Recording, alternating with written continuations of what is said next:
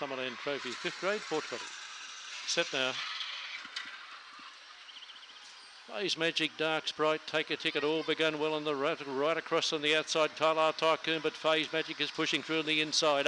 Holds out Dark Sprite on the outside. Talar Tycoon driving through Classy Rose. So too is Spring Dusty. What about Tommy for the back? Take a Ticket. Naughty to Go sees them all down the side. And Little Phase Magic, the leader. Dark Sprite having a crack in second place. Followed then by Classy Rose, but Phase Magic in front will beat Dark Sprite, Classy Rose, probably Spring Dusty. Carlisle Tycoon. What about Tommy? Take a Ticket. And Naughty to Go. Well, she had to battle to get there. She used the one box to a full advantage. Number 1, Phase Magic for Fred Swain. Should return 580 and 2 even.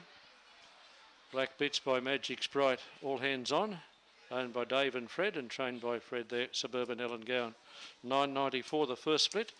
24.31 the overall.